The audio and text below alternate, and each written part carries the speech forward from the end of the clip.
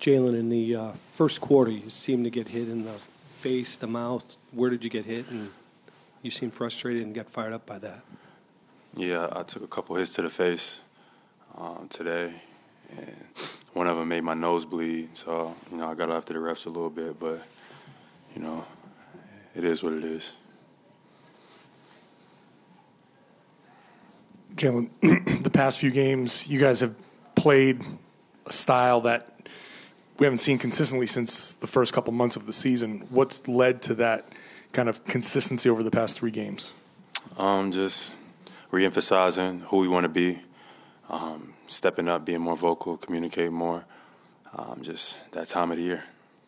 Malcolm said that when Milwaukee retook the top seed, that was a bit of a shock to you guys, and that it's important to go for that top seed.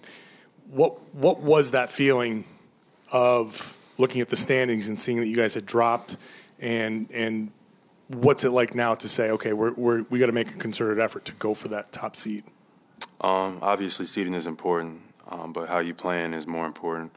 I was more focused on how we were playing than what our seed was, and I thought that even though we were the best team in the league for a large majority of this season, it was stretches in the season where we were winning games. And, because we were better than teams, but we weren't playing the way we were capable of. Kind of got comfortable at different moments, and we'll pull games out. And even though we won, everybody would be happy. But in reality, we shouldn't even been close. So now, with us in a little bit of the hunt again, everybody kind of refocuses and plays the way we need to play. Jaylen, fans gave you a pretty loud ovation in the fourth quarter coming out. In the light of your recent comments about your future here, did that mean a little more? I just come out every day and just do my job. That's all I'm focused on. Jen, earlier this year, someone referred to you as like a 1A option, and it seemed like that bothered you. How much do kind of games like this, where you are out there as like the lone all-star and like showing people, look, I am a one option, I'd be a one option on basically every team around the NBA. How does it motivate you when you have these opportunities? It's great and it's fun. It's a challenge. I get up every day and do my job.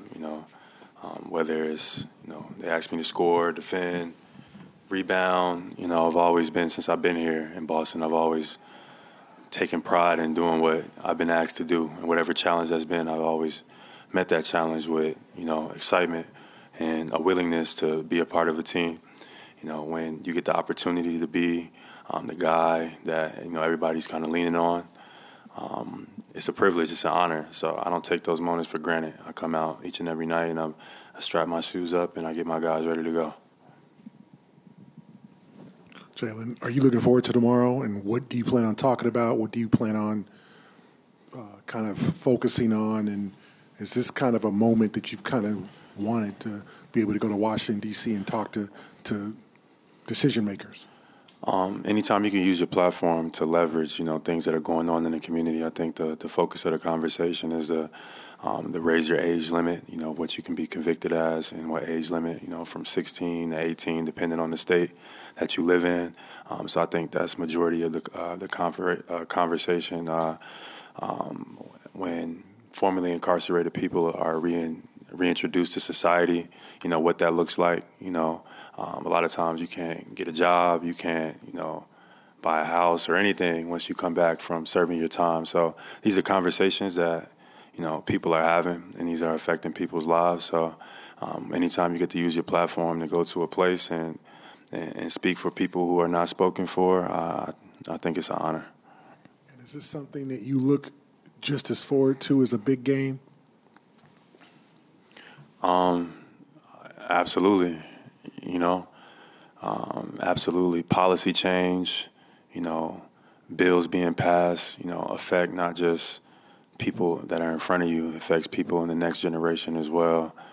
So anytime you can have an impact on how decisions are being made or laws are being written or transgressed. I think that's extremely, extremely important.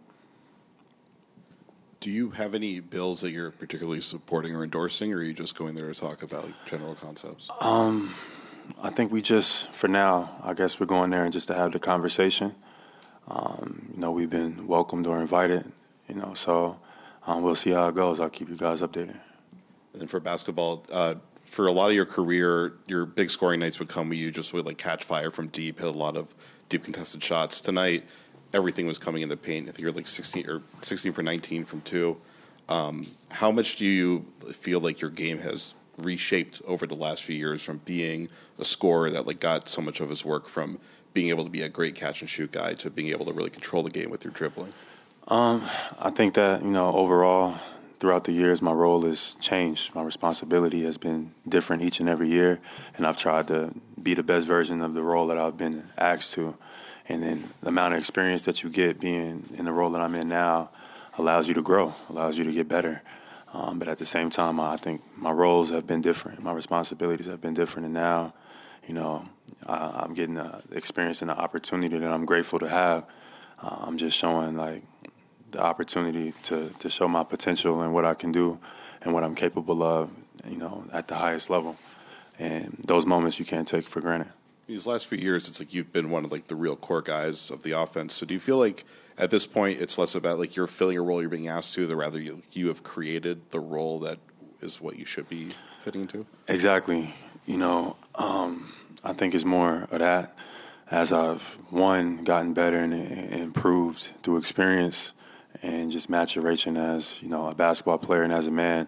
Two, I've cultivated the style of play that I feel like is conducive for me, but also our team, getting to the paint, getting to my sweet spots in the mid-range, taking threes that I like, catch and shoot, but not overdoing it, shooting 10-plus a game, just finding a pace and a comfort in my play and being able to, get my guys ready to go.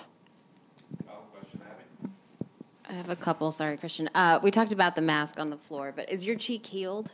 And does it feel like, even if it is, that it affords you an extra level of protection? And do you feel more aggressive out there? I think it's not fully healed. I think what they said, you got 6 weeks until the cartilage starts to grow back. So you're, I guess, safe if you were to take another hit. But, you still got another 6 weeks before, I guess it fully gets back to where it is or where it's supposed to be. So I guess technically, I got a couple more days, or I don't have to wear it anymore if I didn't want to. But if you want to be safe, they say, you keep wearing it. So my mom wants me to wear it, so I'll probably keep wearing it. Moms are always right. All right. And then Rob mentioned in the locker room just how much more vocal of a leader you've been pretty much all season. Was that a mindset you came in with this year, and how have you been able to do that? Yeah, that is something that, I always try to improve in different facets each year is just leadership. Obviously you got a team that is capable of going all the way. So leadership is extremely important. And this year has been ups and downs, due to, all of the other kind of outside stuff that's been going on where my voice has, been there and sometimes it's not. But as we get closer to the playoffs, I plan on communicating as much as I can to help this team get over the hump.